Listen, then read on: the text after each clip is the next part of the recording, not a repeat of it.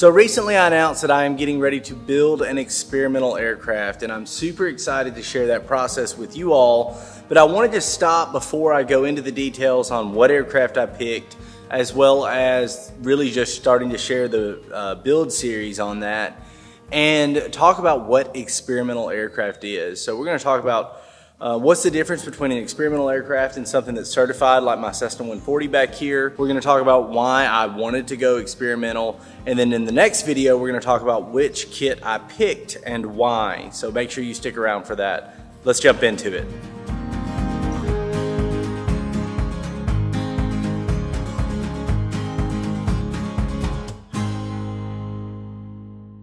What's the difference between experimental and certificated aircraft? The EAA states that there are 33,000 aircraft that meet the category of a amateur built or home built aircraft. But let's first start off with what really the differences are for general aviation aircraft. And the first thing is the airworthiness certificate. So as all of us know, a certified aircraft, really any aircraft, before you fly, you've got to verify that you've got your airworthiness certificate, registration, operators, limitations, the handbook, whether it's an AFM or a POH, as well as the weight and balance for that aircraft. Aircraft like my Cessna 140 have a standard airworthiness certificate, meaning that they can be in those categories of normal, utility, aerobatic, things like that, transport category. And the way that that certificate is issued is to a manufacturer who predetermines that they're going to build that aircraft in accordance to basically set limitations. There's only a couple types of engines that the Cessna 140 was certified to have on it. So it's very limited in that option. And those engines only had a certain number of propellers that could be associated with them. It was things that the manufacturer went to the FAA and said, look, we've tested this, we know this will work. And the FAA gives a stamp of approval that says, okay, you can build that aircraft to that specification. Those specs, by the way, are referred to as a type certificate data sheet. It's not really like the birth certificate. It's more like the blueprint of what that aircraft should look like.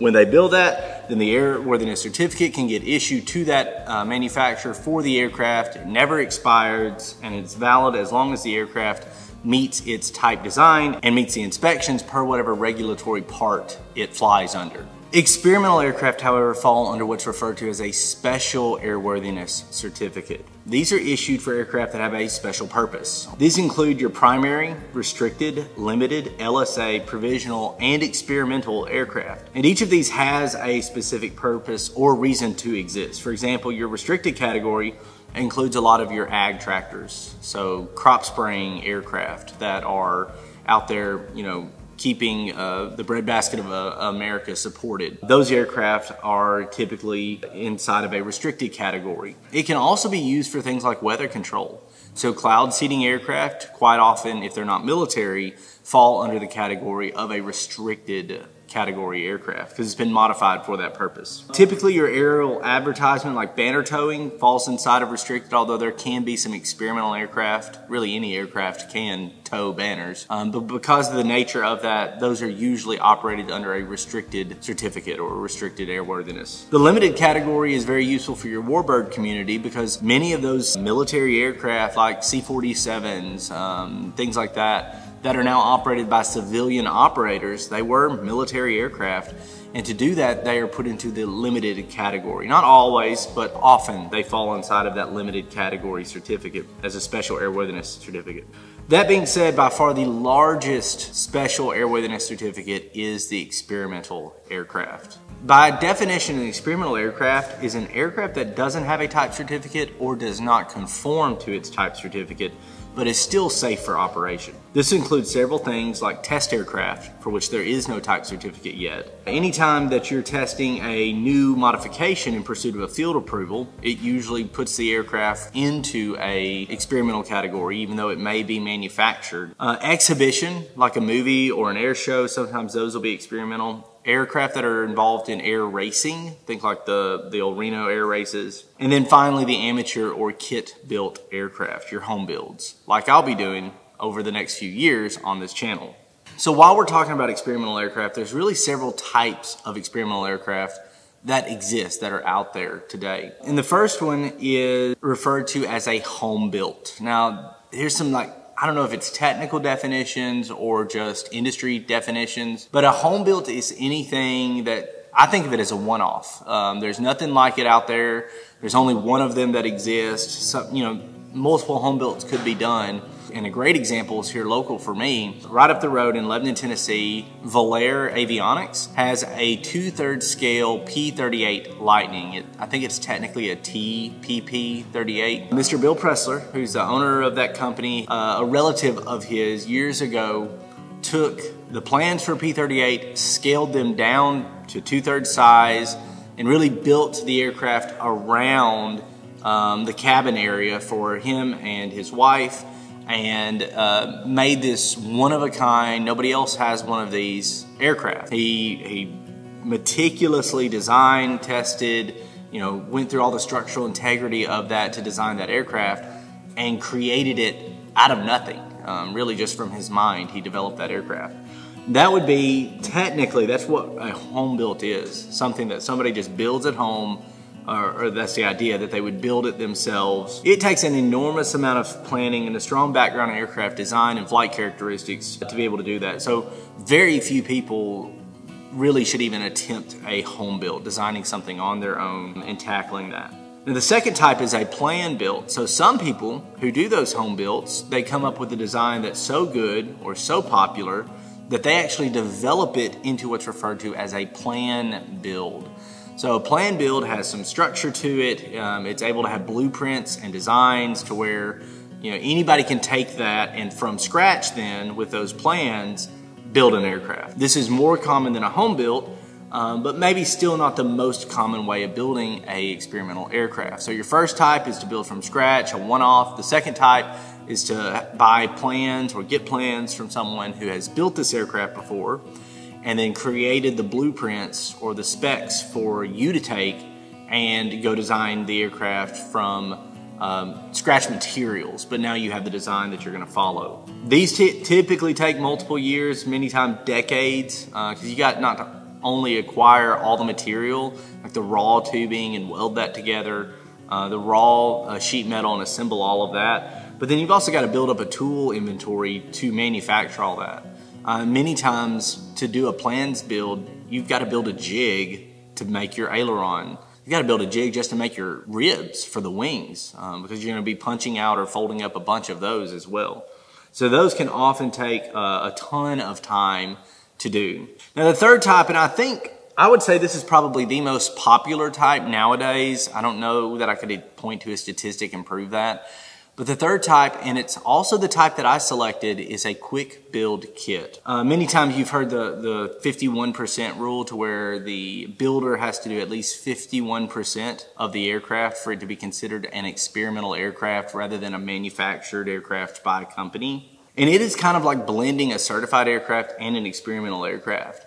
So when I purchased my kit, which I look forward to telling you about why I selected the kit I selected next time, I looked at a kit that had a major portion of the components already assembled and completed before I even received it. That's going to save me over 1,000 hours of operating and manufacturing parts and welding and very complex processes that the builder of my kit could do, and then send it to me for really the final assembly of that. I'm still doing 51% of it. I'm still doing fabric. I'm still hanging the engine. I'm still, painting the aircraft. I'm still really riveting and assembling a lot of the wings and putting stuff into the wings. I'm still developing and working on the fuel tanks and stuff like that. So there's a ton of work, probably 1,500 hours worth of work that I'll have to do to get my aircraft to the stage where it can be test flown. But I'm saving time by buying a quick build kit.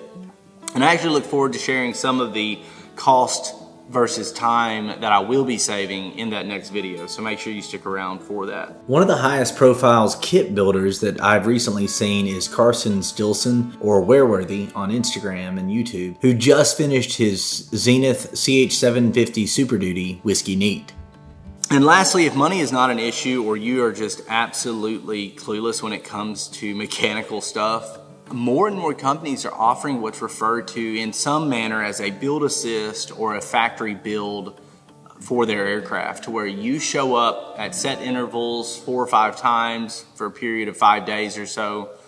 And instead of you having to acquire all the tools and organize the hardware, which for me, the hardest thing so far has been to make sure everything is organized, label, and I can find stuff when I finally get to that point to where I need it. But you can do a factory assistance, and that allows the owner to show up and complete 51% of their build inside the manufacturing facility.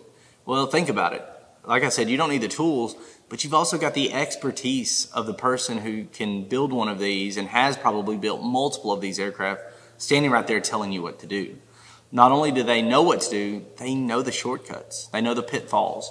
So you're not going to learn probably as much on that. You know, like I'll be learning as I build, but it's a huge asset to individuals who have no mechanical background to build one of those, or just have the money to go ahead and knock that out. So the obvious benefit to this is you don't really have to know how to do anything or understand why you're doing it. You're just listening to someone tell you what to do, and you can build your own airplane. It's way simpler than a plans build, and even simpler than a kit like I'm doing, but it can cost anywhere from an additional $50,000 to $100,000 depending on the kit, just because you are paying for that expertise. A couple examples of builders that have recently been doing these factory assist or build series would be Josh and Chelsea, who are building out in California on their Sling TSI, as well as Erin&Paul, who just finished their Bearhawk 5 at the Fairview, Oklahoma facility for the Bearhawk aircraft. So why experimental? Well, a lot of people choose to build their own plans aircraft because if you do build that aircraft, then you can apply for it and become the repairman for it. Really, you are allowed to do that automatically. And what that means is instead of an annual inspection, experimental aircraft are given what is known as a condition inspection. An annual inspection is designed to look at a certified aircraft like my Cessna 140 and say it conforms to its type certificate and its airworthiness and all the airworthiness directives that go on to or that apply to that aircraft. But a experimental aircraft, I mean, there may only be, if you do a home built, one of your aircraft. There is no type certificate for it to conform to. So instead of an annual, at the same interval of 12 calendar months, experimental aircraft are required to do what's called a condition inspection. It's just to verify that they're in a safe condition for flight. In the scope of it, it's basically an annual inspection, except airworthiness directives don't apply because it is an experimental aircraft. And the operator can perform that themselves if they built the aircraft. Now, Mosaic actually just changed this, which is really awesome, to where if you go do a course, even though you may not have built your own aircraft, if you're the owner of the aircraft on the registration, you can do your own condition inspection. This is going to be a huge asset to owners, and I really think we're about to see a huge explosion in popularity of experimental aircraft because of A, how Mosaic has just changed stuff, and B, just that simple fact that they can do their own condition inspections. Be anywhere from $2,000 to $3,000 just for a routine annual. But I'm an A&P with an IA. I don't need that. So why am I doing an experimental aircraft? If you go to Barnstormers, Trade a Plane, even Facebook Marketplace, and you start looking around at aircraft for sale, you're gonna see that the current valuation and price of aircraft has doubled in the last 5 to 10 years. Actually, it's a known fact that every 10 years, the cost of building or manufacturing an aircraft doubles. It's just inflationary data.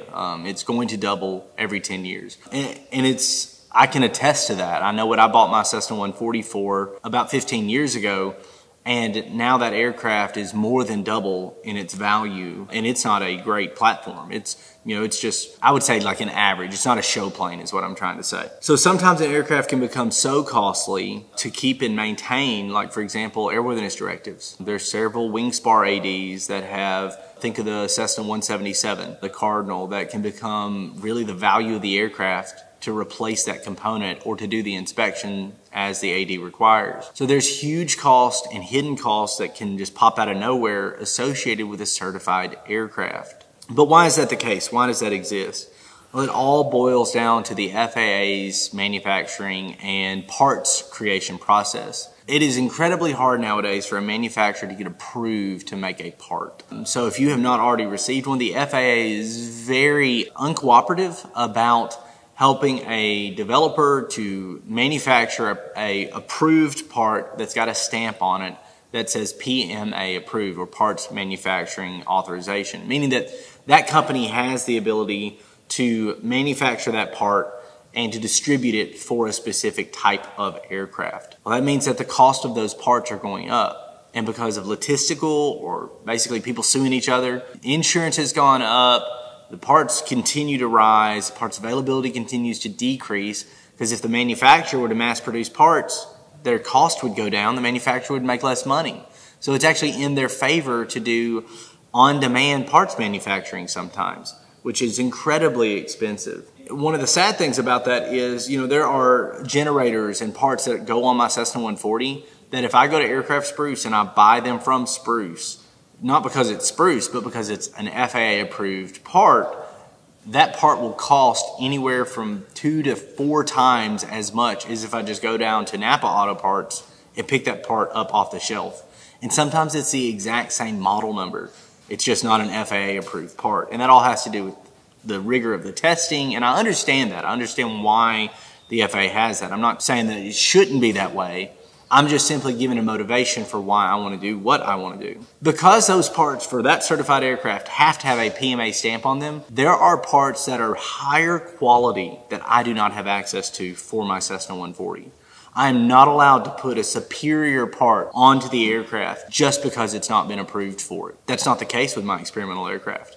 If I find that there's a improvement in the fuel line, for example, if I don't want to use a solid line, and I ended up deciding to use a braided metal line that's got flex and give to it a little bit, I can install that on the aircraft, no problem. Like, there's no reason why I can't do that because it's experimental. That's one of the reasons I want to go experimental, is I want the ability to modify the aircraft and put improvements on it, as well as just do cool stuff. I'm thinking about a lot of STOL, short takeoff and landing modifications, that I want to do to an aircraft that's already kind of designed for that, to improve its takeoff and landing performance, not only in and out of my strip, but in a future goal that I have with the aircraft. So the first one is cost, the second one is really the ability to modify the aircraft, and then the last one is, it just intrigues me. When I was a kid, my youth pastor and I at church designed from a Popular Mechanics magazine article a glider that we continued to modify. I had the ability to look at rib designs, as a 12-year-old kid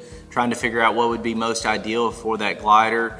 I learned a lot about stability and control trying to design that glider with horizontal stab placement and CG placement. I even learned about wing load and the structural integrity. How do I make it strong without making it too large? So I never built that glider, but I probably spent hundreds of hours working on the design project for that.